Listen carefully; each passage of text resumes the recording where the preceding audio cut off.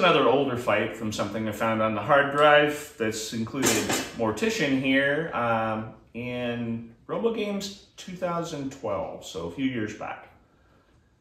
This particular match is between Mortician and TSA Inspected, which is kind of an interesting robot. I had a little bit of a backstory on why I got named that. The group was from University of Toronto, so obviously flying into the United States with the robot, it got looked over fairly intensely through its TSA process, so they adopted the name from that. TSA Inspected was kind of an unusual build on the robot. It was actually built specifically to fight robots like Mortician.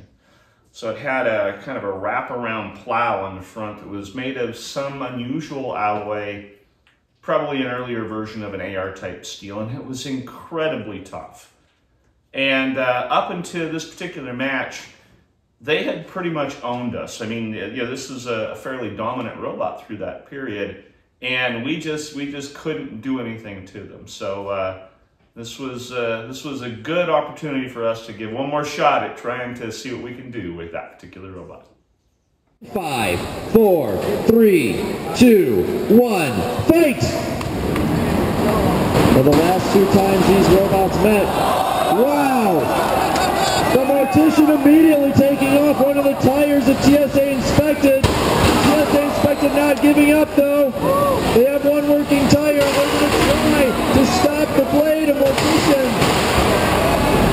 Using that wedge, that's all they have now, but there goes a chain off of... Oh no, is that Mortician's chain? That's Mortician's chain, but there goes the title! The winner! Mortician!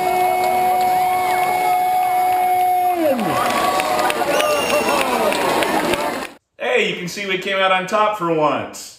Luckily, we managed to get one tire immediately right off the bat, and so even as fast and agile as that robot was, one tire down, it was couldn't really drive, and we were able to keep at him from that point in time.